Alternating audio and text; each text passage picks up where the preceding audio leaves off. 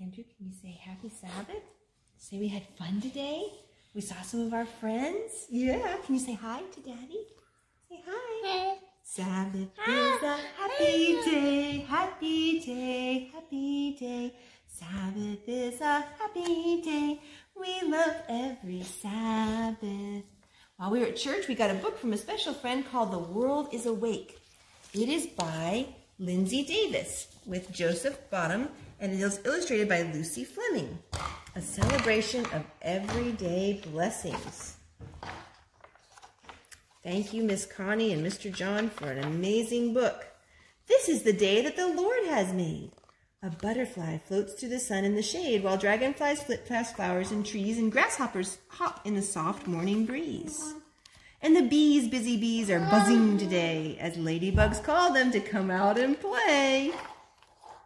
Just look at the sunrise, it's painted the sky, and look at the songbirds all starting to fly. The world is awake, it's a wonderful place, alive with God's power and glad with His grace. Out in the yard, just waiting today, are all kinds of things that want us to play. The gifts of the Lord are found everywhere, and all that I see is just like a prayer. So much of creation is happy and good. Even the rocks would sing if they could. How would you like the rocks to sing, Nathaniel? It's in the praise of the Lord that trees grow so tall, that grass grows so green and flowers all call. Look at us, God dressed us up too, like great sweeping rainbows and skies wrapped in blue, like water and sunshine and summer days too, and you, beautiful, beautiful you. And later today, what shall we do? I know, let's go to the zoo. We can buy a balloon and meet a baboon. We can look at the animals all afternoon. See that bear over there? He's trying to snooze, despite all the noise from the young kangaroos. The slippery otters are swimming along. The playful coyotes are howling a song. You want to see the pictures? Look at all these pictures in it, Nathaniel. Yeah. I love zebras and lions and elephants too. Pandas and penguins and owls that call whoo. Peacocks and panthers, a great mountain sheep. Creepy old bear who's trying to sleep.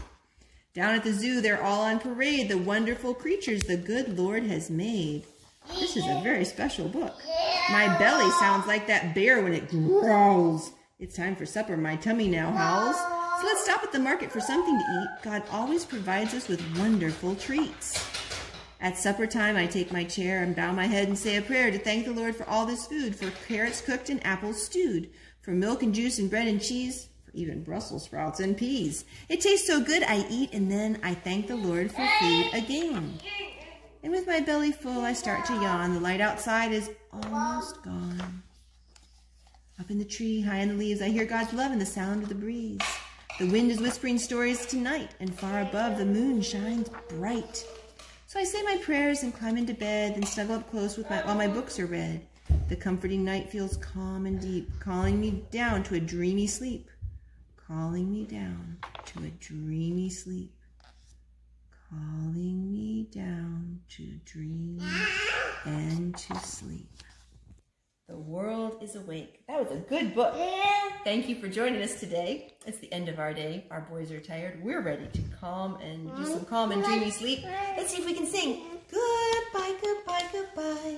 Goodbye, goodbye, goodbye.